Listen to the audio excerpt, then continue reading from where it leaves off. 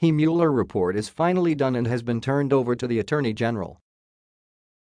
Now the public waits to find out what it says and how Washington will react. What, for example, will congressional investigators do next?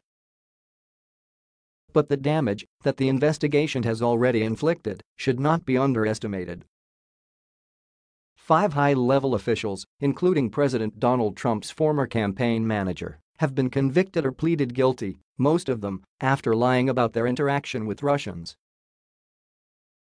Roger Stone, Trump's longtime advisor, is going to stand trial. This cadre of men implicated in serious wrongdoing has already revealed the president's comfort with surrounding himself with unsavory characters, people willing to forge connections with individuals tied to a foreign government interfering with our election. The response of the president to the investigation has been equally revealing. As the probe intensified, Trump aggressively went after the investigators. He lambasted officials looking into what had gone wrong and spread disinformation and conspiracy theories to discredit the inquiry rather than support its quest for the truth. In the minds of many, including Judiciary Committee Chair Gerald Nadler, he has obstructed justice. Trump's response throughout this process has revealed how energetically he is willing to use and abuse presidential power. The public support for special counsel Robert Mueller has been strong in contrast to the lagging national approval ratings Trump has faced. While many factors contribute to the president's ratings, the disjunction between the public standing of the two figures appears to reflect distrust of the president. Finally, the report has helped to stimulate many other investigations into the administration that are now getting underway in the House of Representatives.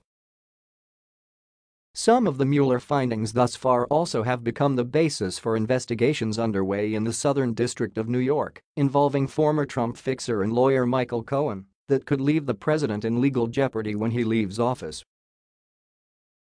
If the report delivered to Attorney General William Barr today is made public and clears the president of any personal wrongdoing, that could be enough for him to move forward politically and convince Democrats that it is best to slow their inquiries. A favorable report would solidify Republican support and help Trump gain political momentum. The price of this entire process, however, has already been high. It has consumed 2 years of valuable political time that can't be regained. It has already exposed enough to undercut the standing of the administration for a large portion of the public that will be thinking of the character of this president when it comes time to vote.